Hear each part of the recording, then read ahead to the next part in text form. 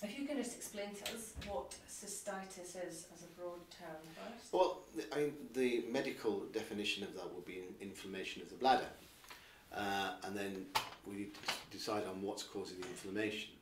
Classically, in the vast majority of patients that we see it's ladies who have bacterial infections which causes cystitis. And the classic symptoms they describe is frequency, passing urine more often than need to be, urgency, a desperate desire to pass water, and burning when they pass water.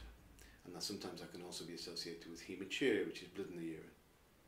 So when you're testing for it, are there certain things, is bacteria always present, or is it? To be able to diagnose somebody with a bacterial urinary tract infection or a cystitis, ideally you need to send off a urine test, and generally that tends to need to be positive before you can have a diagnosis. It doesn't always have to be, but with a good history and a positive urine dipstick and a positive MSU, the diagnosis of a bacterial urinary tract infection, that's the one that we use. What's an MSU? Well, midstream urine. Okay, okay.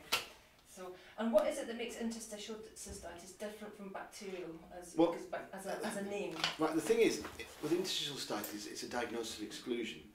So patients will present with the classic symptoms of infection with frequency, rushing to the loo all the time, urgency, that desperate desire to go, burning passing water, some slight relief by passing water, but their symptoms will recur. And the issue with them is also get pain, and it's pain, what we call a subpubic pain, which is just at the low part of your tummy, just above the pubic bone, that ongoing discomfort. And these sort of patients, if you look at the population, some of the studies suggest up to 6% of the female population, this is from America, suffer with some degree of painful bladder syndrome or interstitial cystitis. So, but because urinary tract infections in women are quite common in themselves, we don't really see it as pathological unless somebody's had at least 3 infections in a year. The vast majority of these patients are treated as a female UTI. So they'll be treated with antibiotics, which may improve symptoms in the short term, but their symptoms then recur. And that's the thing, the whole thing about interstitial cystitis is that these patients have chronic symptoms which wax and wane. But as time goes on, it gets more and more frequent, and it has more and more of an effect on their quality of life. So is it something that's most often diagnosed later in life? Absolutely. Well, again, looking at some of the studies, sometimes very young patients can be diagnosed with it, but the vast majority of patients are female. Over 90% of patients that I see are female, and they're usually over 40.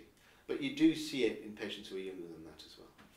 So, I mean, is that because it's a poorly understood condition? Is it possible that, younger, could it be to do with the childbearing years, and could it be that there are things that we don't understand that could reveal more for younger people? Well, I think there's a lot we don't understand about IC. That's half the problem with it.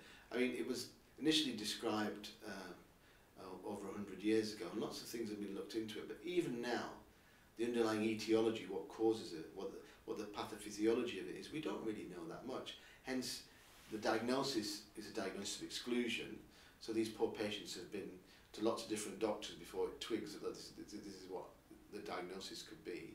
And then if you look at the treatments, and we'll go on to the treatments in a little while, I'm sure, a lot of the treatments don't really have that much evidence behind them.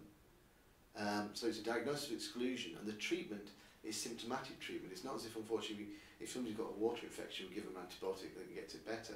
It doesn't work like that. The whole idea is about managing your symptoms and getting on with your life with these symptoms.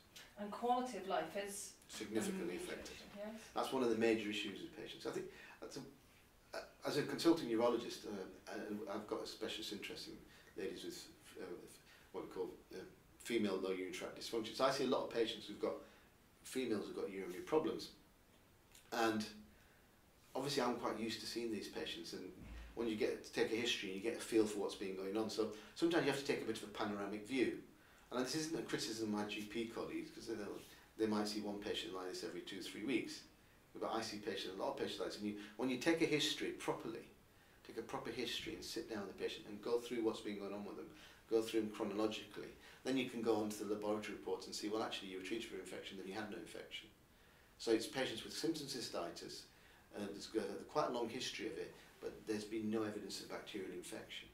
And that starts ringing the alarm bells for you. And then when you tell a patient, because sometimes they think they're going mad, because you go back to your doctor, the doctor says, well, you haven't got a water infection, don't give you antibiotics, but you still got the symptoms.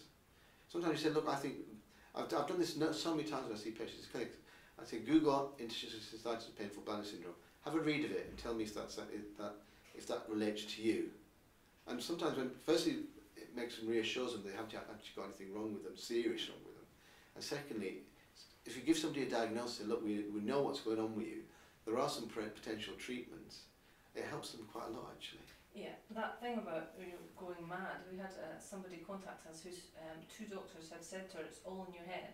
Yeah. So I think it's one of the, when you don't have an answer, when you don't have a diagnosis, it's difficult, and that comes into the quality of life aspect. Absolutely, and the thing is, and I said to my patients, look, now I've given it a label and I've told you what it is. We haven't cured it, but at least you know in your mind. The first is, this is nothing life-threatening, and secondly, we could do something about it.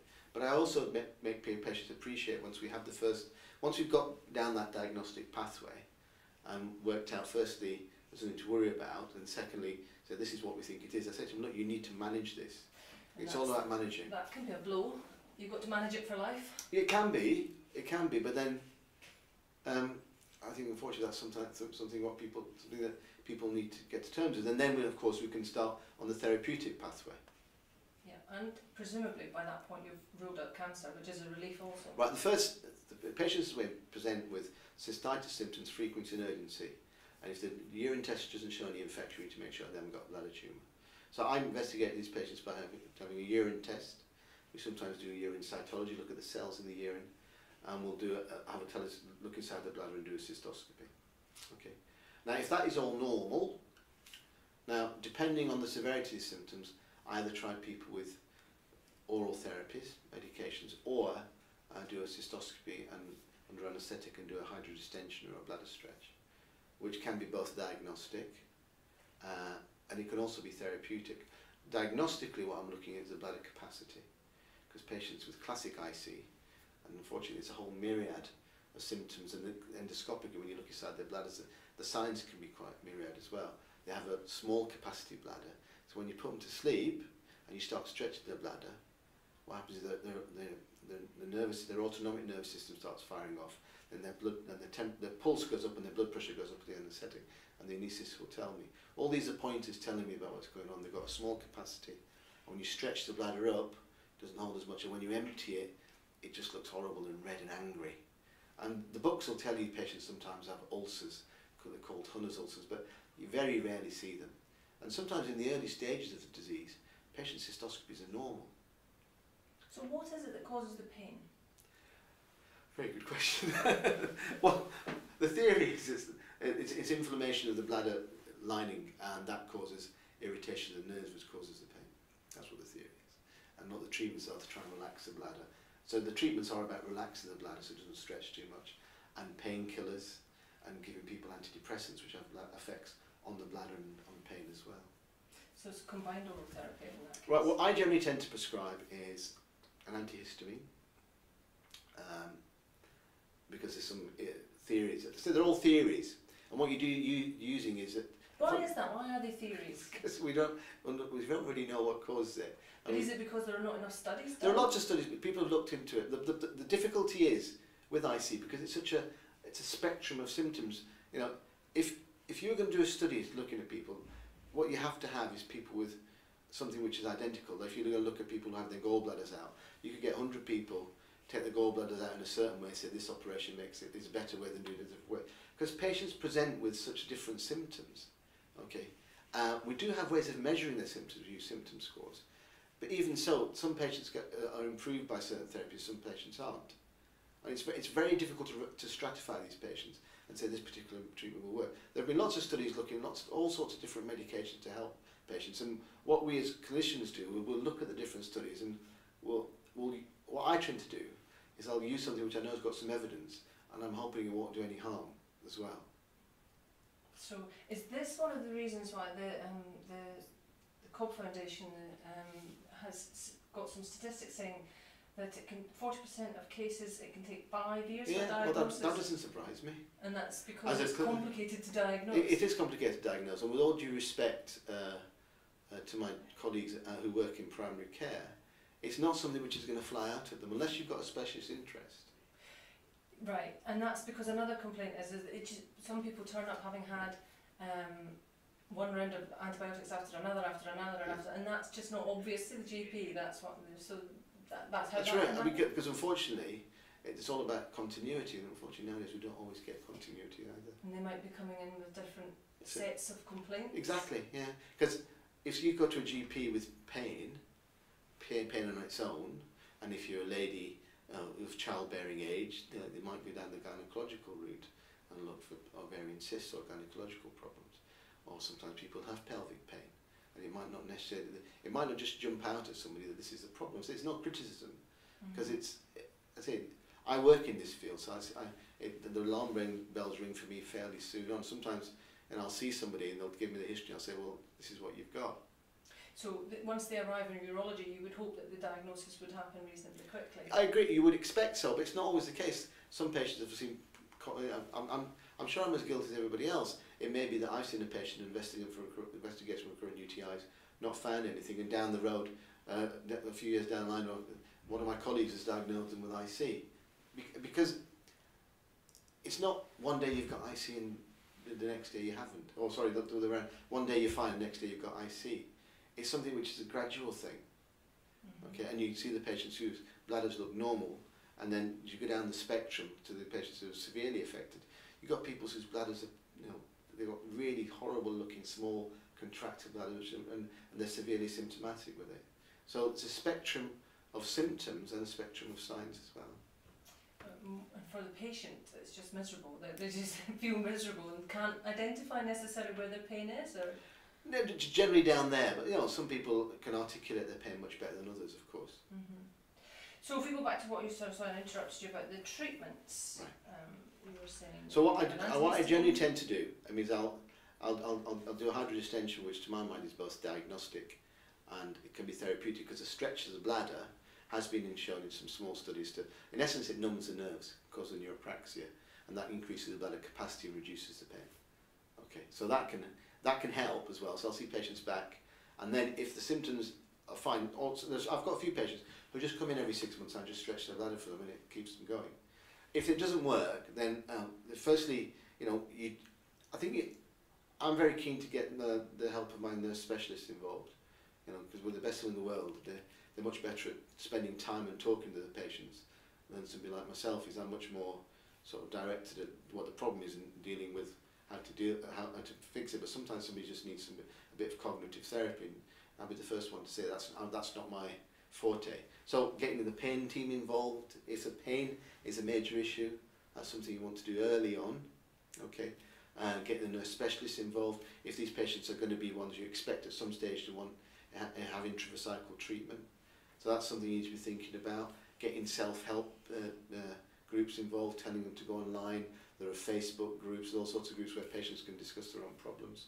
And then we can talk about treatments, and I'll start with the tablets, and I'll start with medication which I don't think are going to cause them any harm, which is going to cause them good. So it's hydroxyzine, which is an antihistamine medication, cimetidine, which is a medication which aids reflux, amitriptyline, which is an antidepressant, but I specifically say I'm not giving you this because you're depressed, I'm giving it because it's a painkiller, and also because it helps on the bladder. But the third thing is that a lot of patients are up at night quite a lot, and it can help them sleep. And finally, I'll give patients a medication to help relax their bladder so they hold a bit more. So these medications all work in slightly different ways, but the idea is to try them all to see if it helps with the bladder function. And then find out which works for them. Yeah. Because it's a very personalised programme in the end. So what would you, because hospital procedures will differ across the country, what would you advise a patient to do if, for instance, they're kind of stuck at the primary care and in a lot of pain and not getting a referral? I must admit, doctors, in my experience, doctors will listen. If you say, look, I've got these symptoms, and I've read around it, and because I've seen patients refer to me like this, and GP letter will say, look, this patient's got these symptoms, they've got IC, please see them.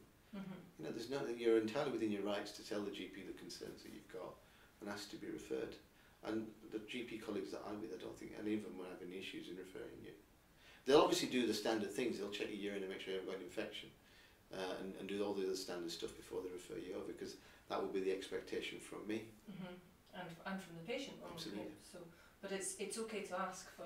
No, for there's help. no I think problem. Sometimes that can be hard. They just do what they're told rather than. Well, some saying- patients do, and we as doctors like patients to do that.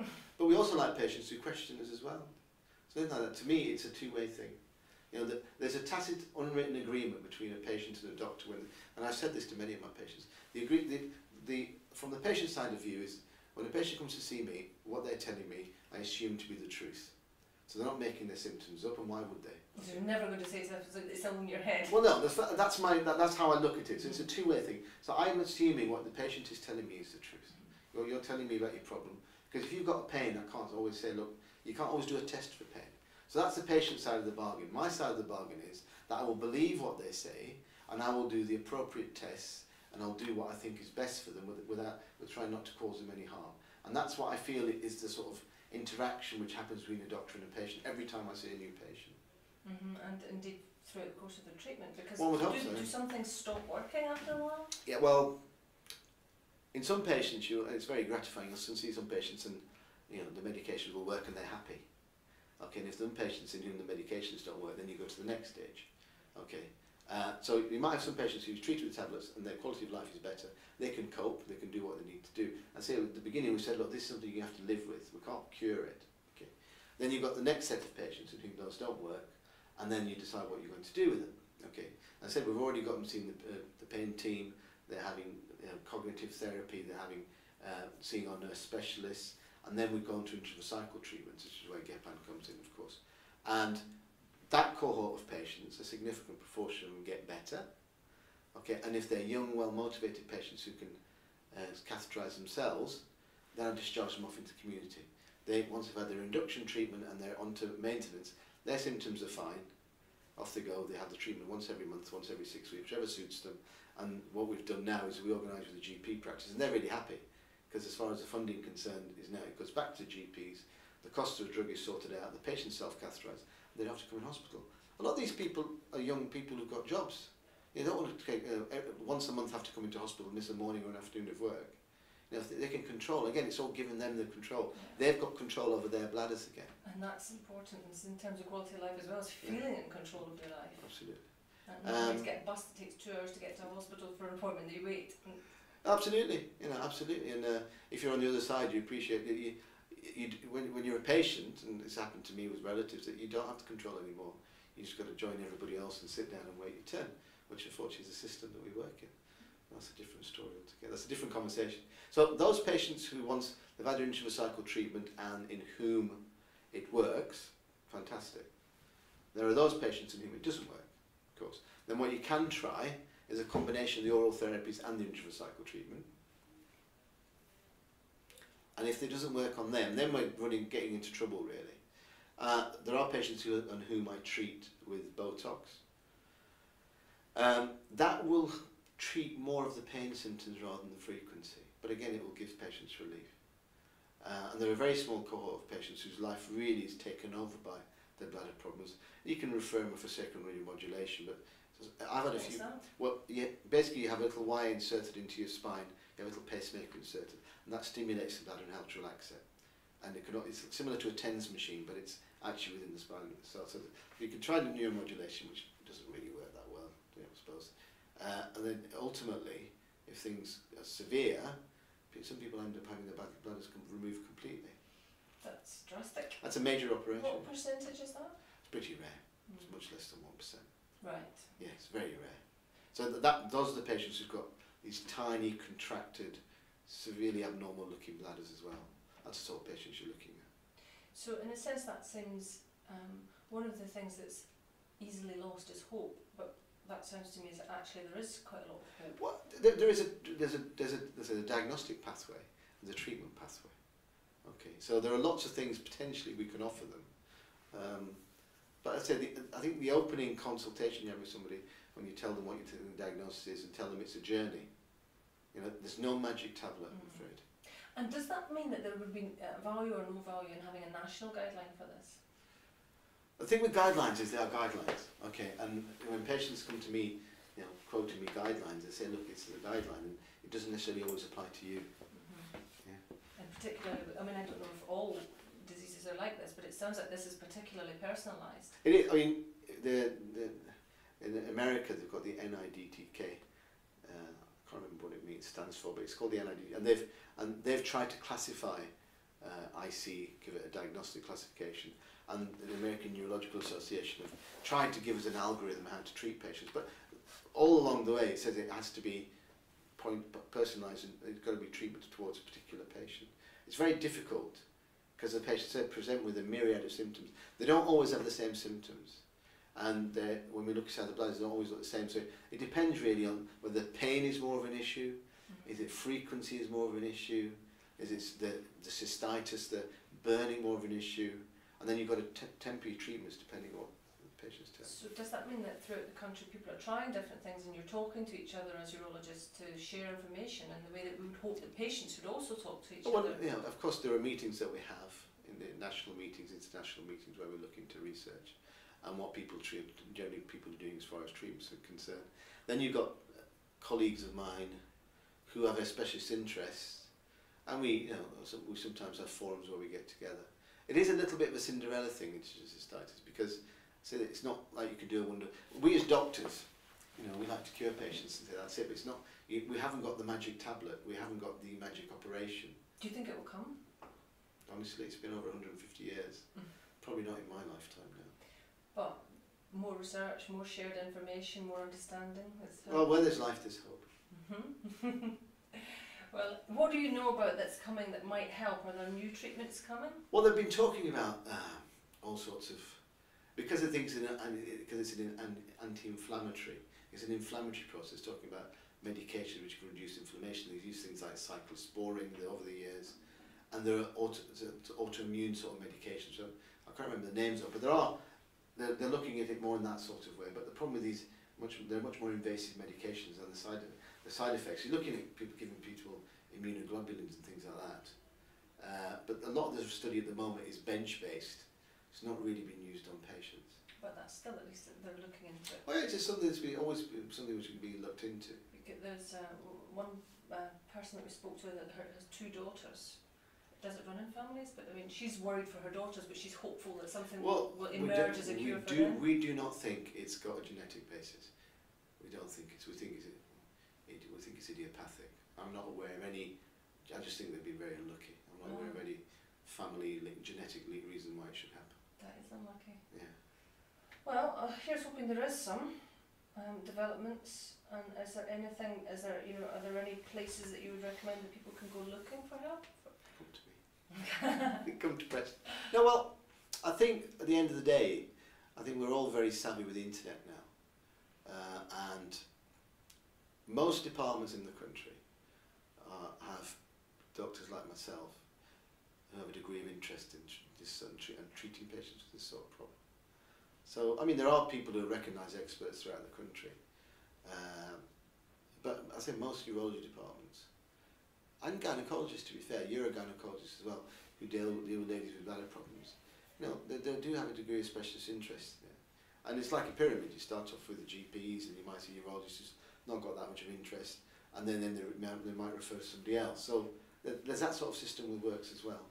So really, the more informed the patient can become, the more that might help you, and the more savvy they are about their own. Does that relate to me? Yes, no. Yeah. Then the conversation. Absolutely right. And I say, well, when I first see a patient, when I think they've got IC, the first thing I say is look on the website, see if that applies to you. Right. Well, thank you very much.